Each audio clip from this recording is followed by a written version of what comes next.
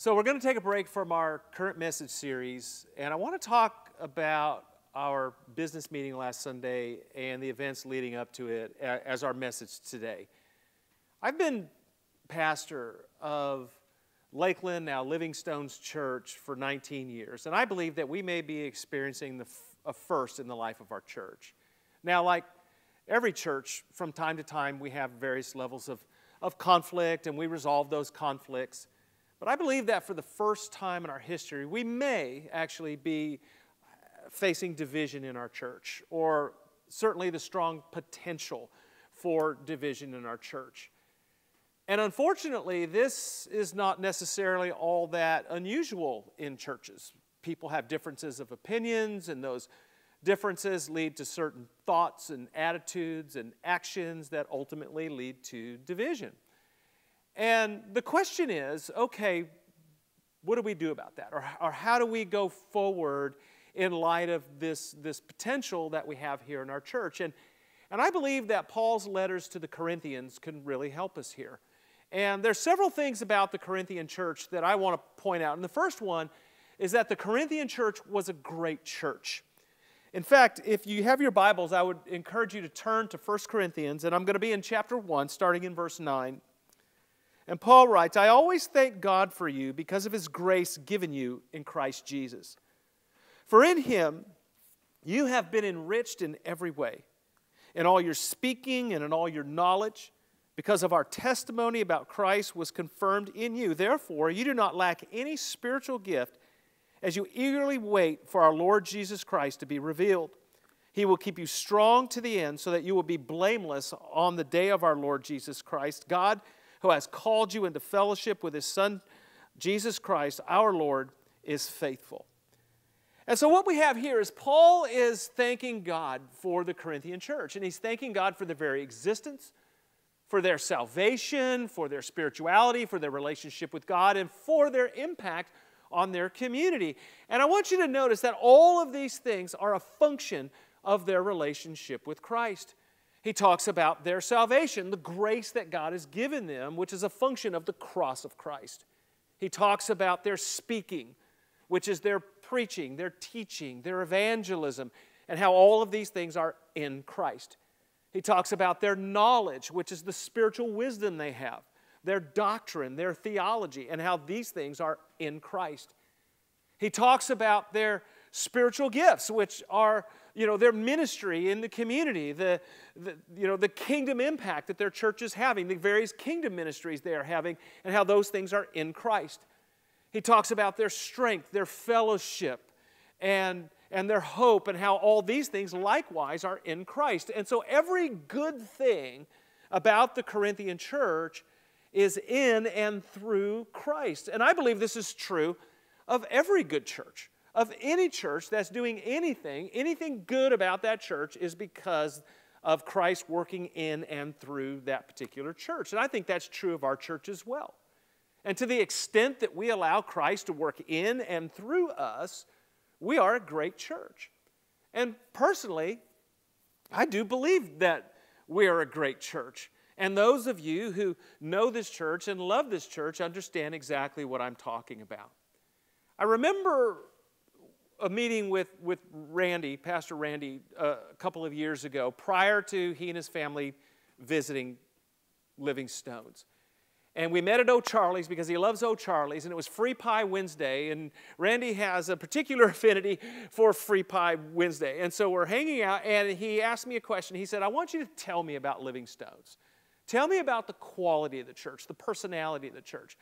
And the first thing I said is, our church is unified. Our church doesn't have any agendas, any divisions. Everybody just, loves one another, and we just have this rich community that's really awesome. And I talked about how our church has this really sweet spirit, and how we care about one another, and how we're there for one another, and when something happens or there's a need, there are people there to meet that need. I talked about how our church has a hunger for God's Word and a love of God's Word, and how we want to go deep and we want to understand the Scriptures. And finally, I talked about our kingdom impact. And in particular, with our international missions and how historically we've been involved in a lot of different countries and different mission partnerships. And now, of course, we have the pastor training school. And I'll tell you, it's really interesting, and I've said this before, everywhere I go, people ask me, how are you able to do this? How are you able to come and spend all this time with us and teach pastors and do these things? And I always tell them it's because of a very unusual church, a small church in Cumming, Georgia, that allows their pastor to go out and do these things. And so our church in all of these ways is a really great church. And I hope that you understand that all of this isn't because of how inherently awesome we are. That all of this is true because Christ is working in and through us. And I know that we appreciate that. I know that we're thankful, like Paul is thankful for the church in Corinth, for the church here at Living Stones. Because a couple of years ago, a couple of churches approached us about merging and coming together. And we resisted that. We didn't want to do it because we understood that we had a very unique culture, a very unique fellowship. And we appreciate that so much that we didn't want to risk it and we didn't want to go forward. And so that's the Corinthian church as well as our church. I think we're, great churches in that regard, in that God is working in and through us. The Corinthian church was also a very human church. It was a church, honestly, that had some problems. And the first problem they had was it was a divided church. In chapter 1, verses 10 through 12, we read, "I appeal to you, brothers, in the name of our Lord Jesus Christ, that all of you agree with one another, so that there may be no divisions among you, and that you may be perfectly united in mind and thought. My brothers, some from Chloe's household, have informed me that there are quarrels among you. What I mean is this. One of you says, I follow Paul. Another, I follow Apollos. Another, I follow Cephas, who is Peter. And still another, I follow Christ. They were also an immoral church. 1 Corinthians 5, verses 1 and 2. It is actually reported that there is sexual immorality among you, and of a kind that does not even occur even among pagans. A man has his father's wife, and you are proud. They were also an inconsiderate church, or a classist church, or a church that did not always respect one another. There wasn't a strong fellowship in that way in the church. 1 Corinthians 11, 20 and 22. When you come together, it is not the Lord's Supper you eat. For as you eat, each of you goes ahead without waiting for anybody else. Or one remains hungry, another gets drunk. Don't you have homes to eat and drink in? Or do you despise the church of God and humiliate those who have nothing? What shall I say to you? Shall I praise you for this? Certainly not. Now, I think it's important for me to state that there's no such thing as a problem-free church, because every church, in essence, is a human church. And as human beings, we are incomplete. We are sinful. We are imperfect. And so each and every one of us is fully capable of dishonoring Christ and His body with various thoughts and attitudes and actions. And like the Corinthian church, Living Stones is also a very human church. And like the Corinthian church, we now find ourselves with division, or at least potential division in our church. And I do want to, from a bird's eye view and from my perspective, share just a little bit of an overview about kind of what's going on and how we got to this place. So, a while back, I put in my resignation and set some dates for that resignation. And we got a search team together to call a pastor, and our associate pastor, Randy Grimes, submitted himself as a candidate. And I want to stop here and say that I think Randy's a fine candidate. And when anybody comes and talks to me about him and, what do you think about Randy? I always say the exact same thing, and I believe it with all my heart.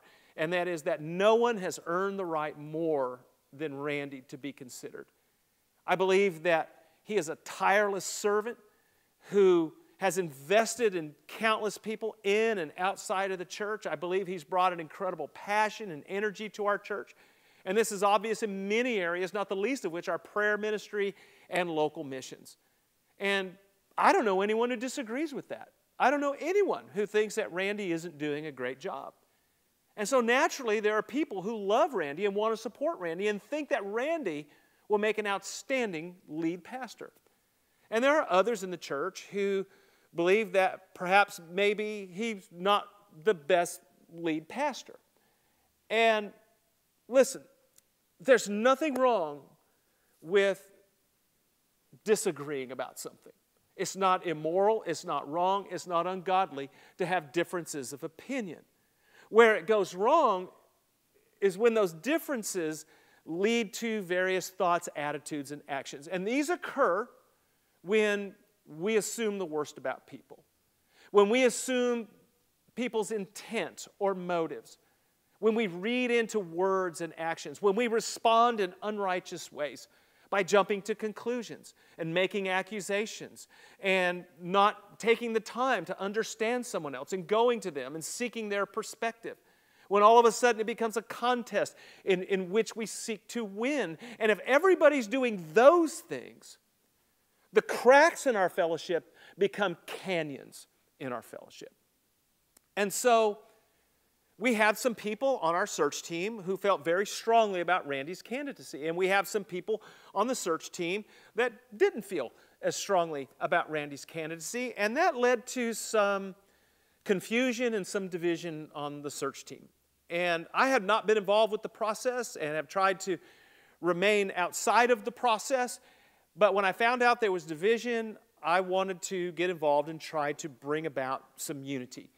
And so I interviewed every member of the search team, and I found out that, yes, there is confusion and really the idea of an internal candidate and not knowing what to do about that.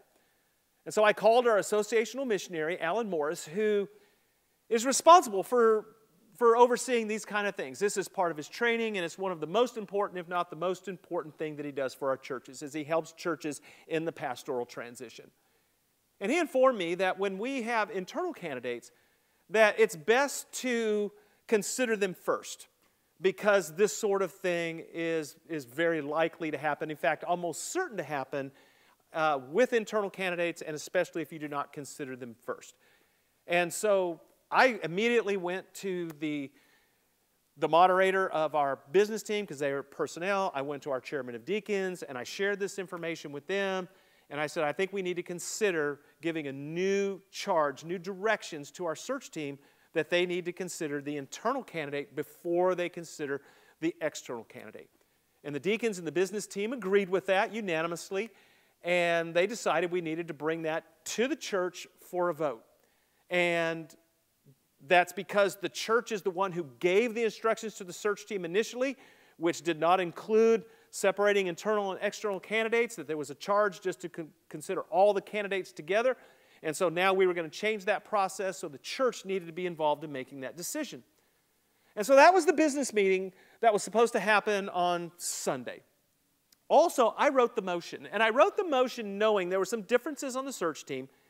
And so the motion called for a simple majority from the pastor search team. Now, it is normally customary for search teams to be unanimous, but I knew what was going on with the dynamic, and I wanted to give Randy every opportunity. And so in the motion, I made it a simple majority on the search team to present a candidate to the church for an internal candidate.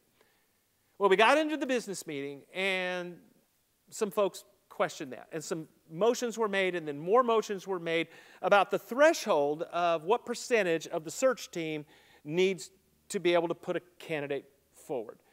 And then I was asked whether I would consider, if staying longer, if the church invited me to stay longer, if I would be open to that. And honestly, I didn't want to deal with that at the time. I wanted to try and get this whole situation kind of behind us and remedied before that discussion ever came up.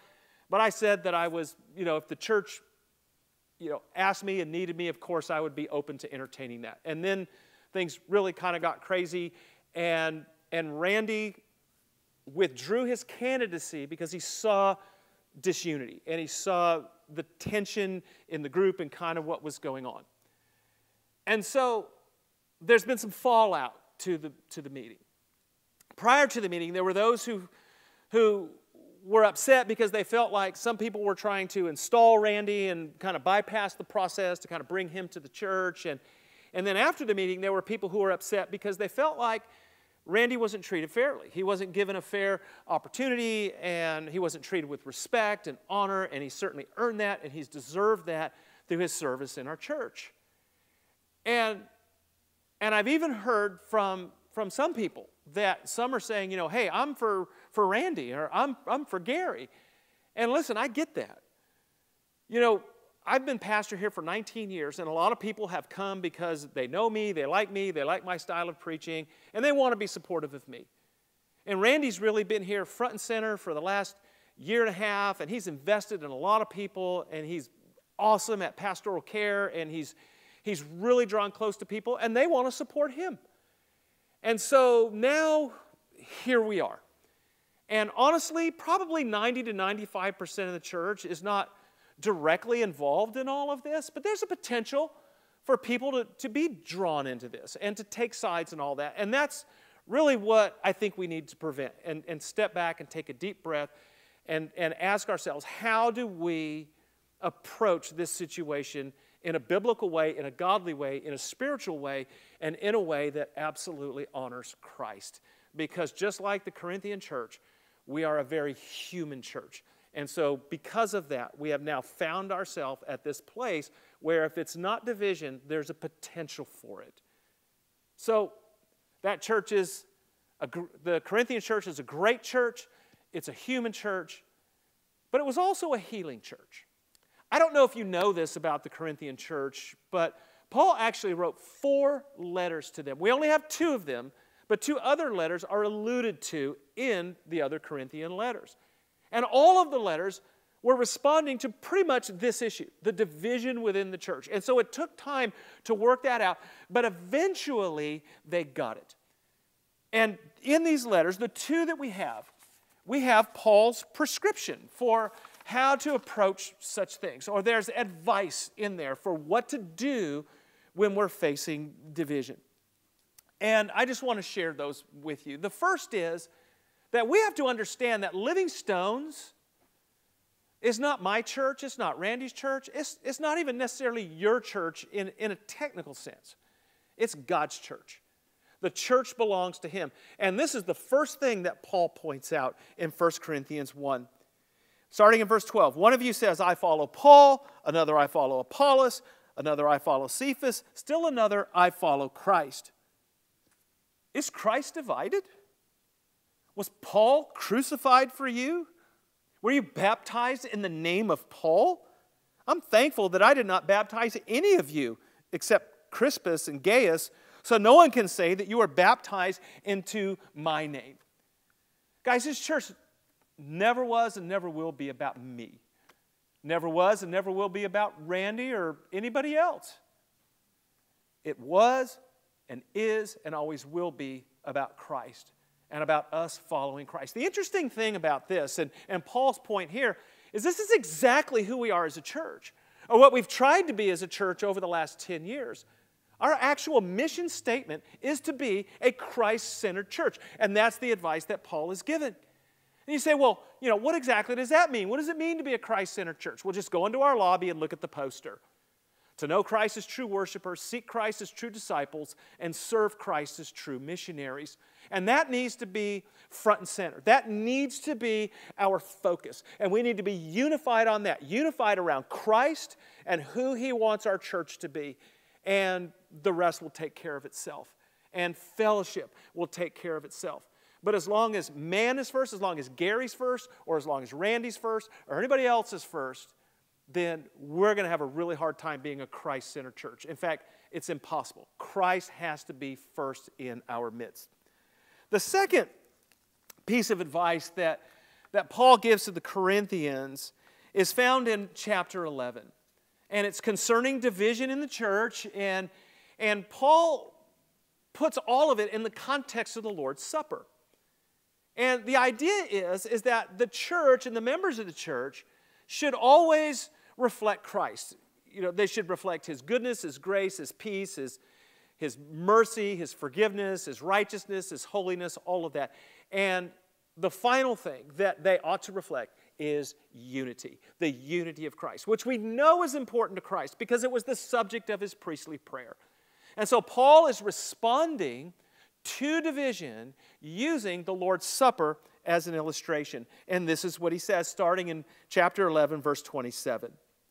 He said, "Therefore, whoever eats the bread and drinks the cup of the Lord in an unworthy manner will be guilty of sinning against the body and the blood of the Lord. A man ought to examine himself before he eats of the bread and drinks of the cup. For anyone who eats and drinks without recognizing the body of the Lord eats and drinks judgment on himself." And he's speaking specifically about division.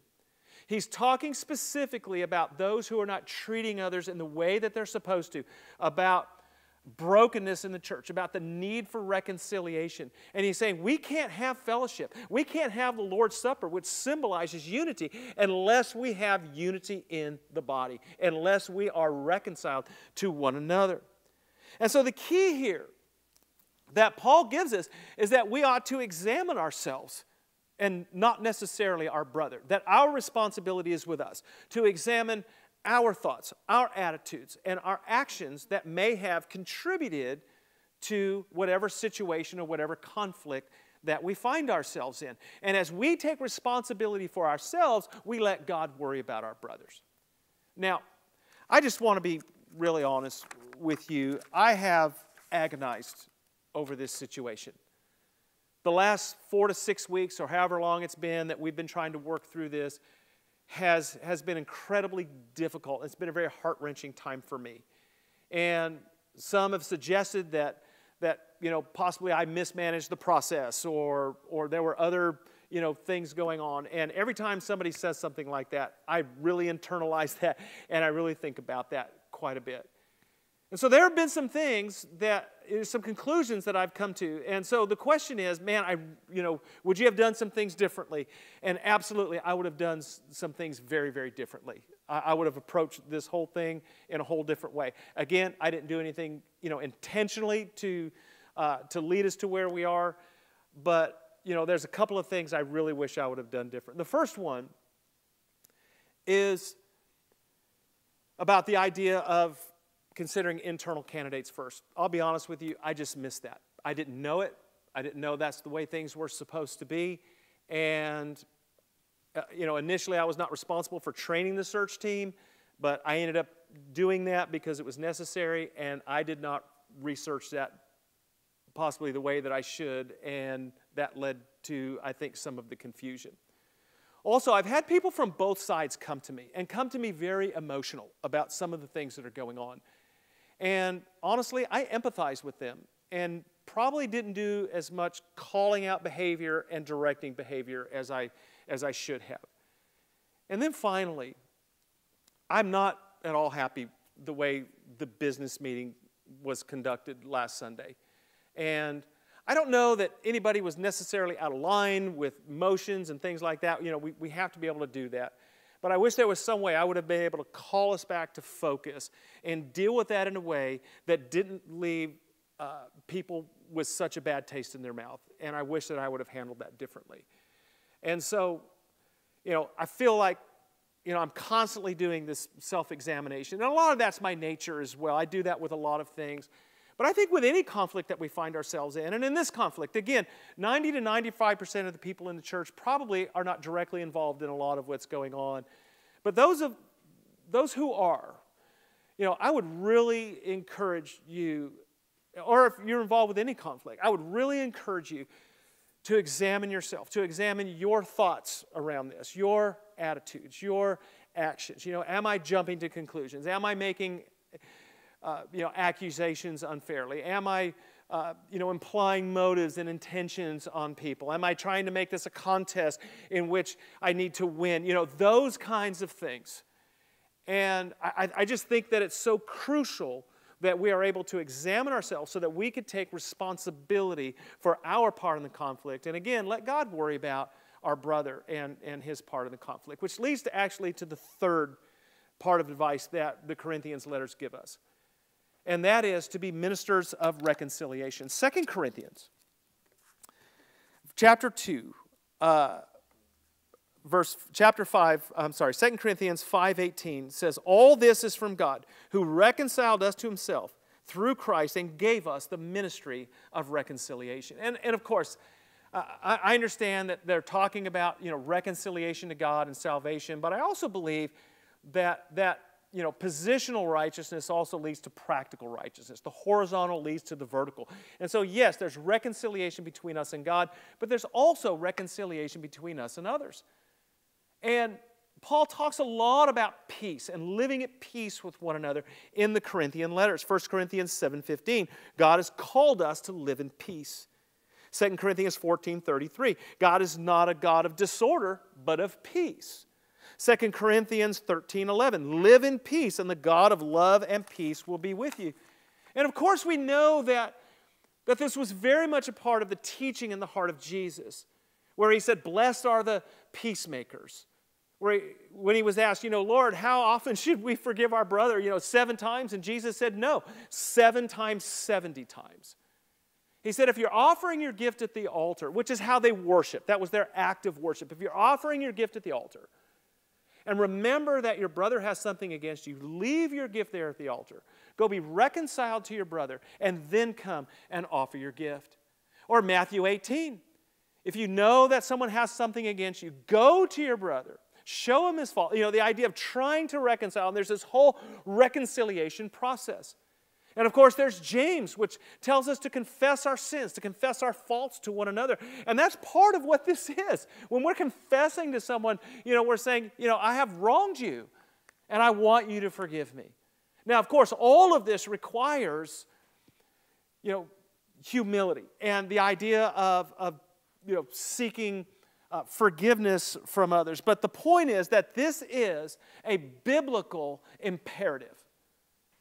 That this is what it means to be spiritual. This is what it means to follow Christ. This is what it means to be the church. And if we're going to be authentic and genuine in our relationship with God and in trying to follow God, we have to do everything we can to keep short accounts with others and short accounts with God. We need to do everything we can to be reconciled to our brother and to live in peace and to be unified in our church family. And so, the question is, well, why doesn't this happen? Why do we have continued conflict in our relationships, in our family, in our world, and yes, even in our churches at times?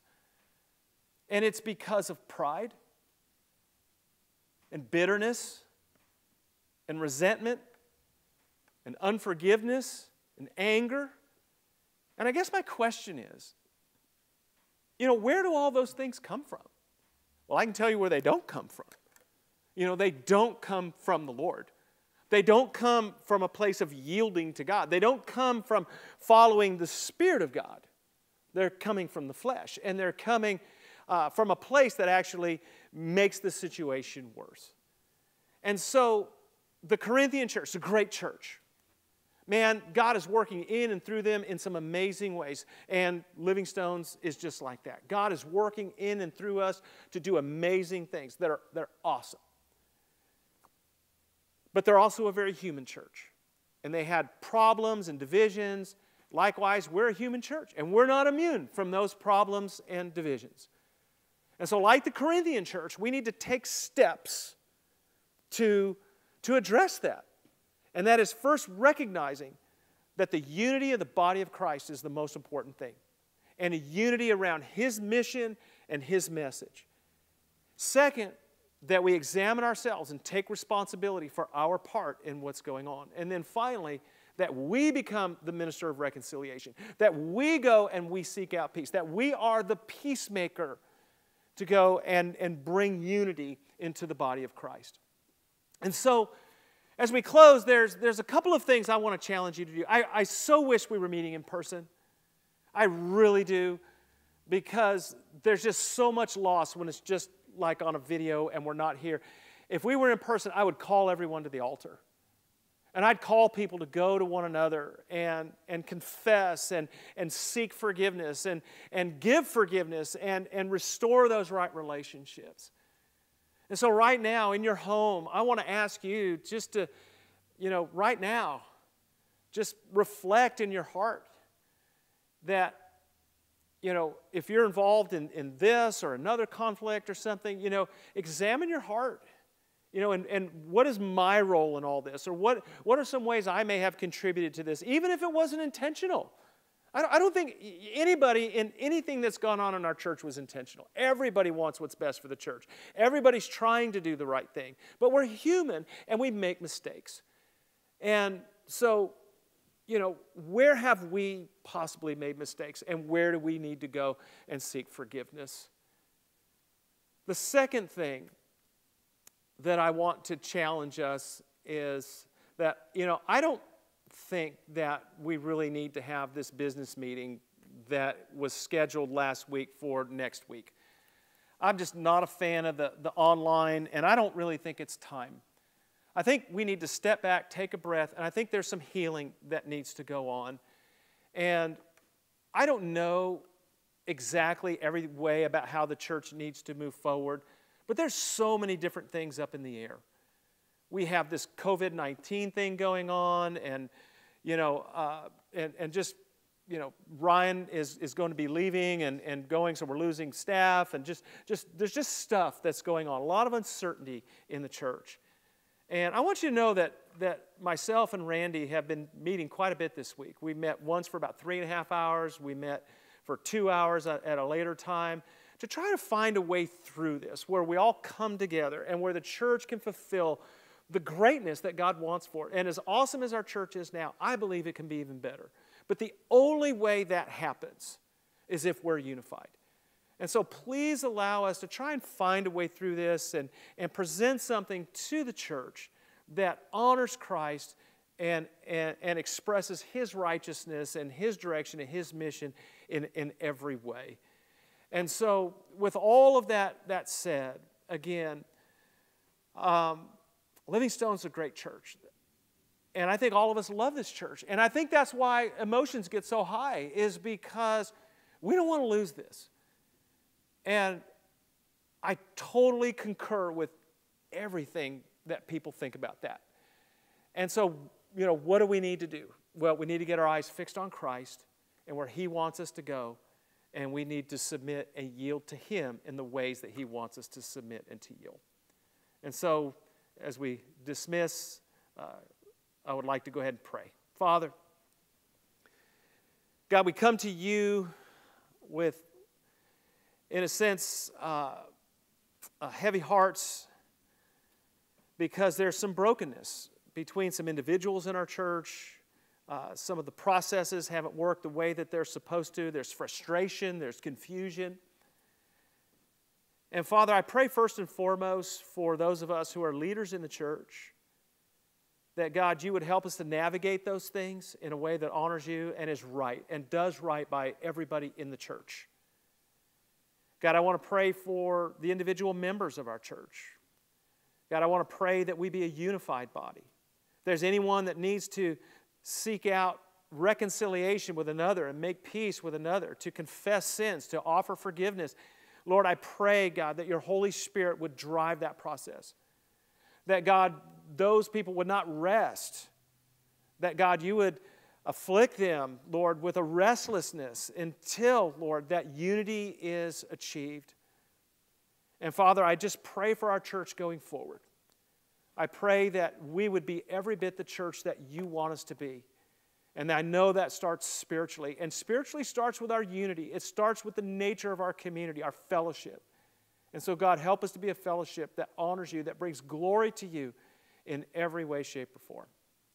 So, Father, I ask that You just hear these things, and God, be with our church. Give us courage in these times. Give us humility. God, give us grace. Give us mercy in these times.